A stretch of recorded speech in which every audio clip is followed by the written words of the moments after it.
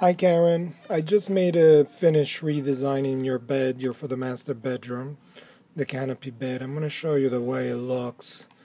Hopefully you like it. I added a footboard and I simplified it quite a bit. I think mostly I eliminated the dome. That was really the main thing, and that top crown that had the scalloping. I also enlarged these scallops a bit so that we have fewer of them, and I think it looks really nice. The ceiling is simple because I think you're going to paint that, so I didn't do anything in there.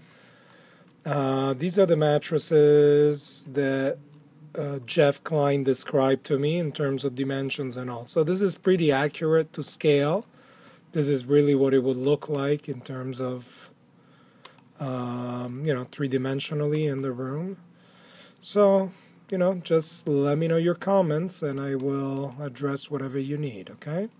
Thank you so much. Oh, and the footboard I did make so that it comes off. So, when you remove it, basically the way you remove that is by lifting and out, and then you will expose the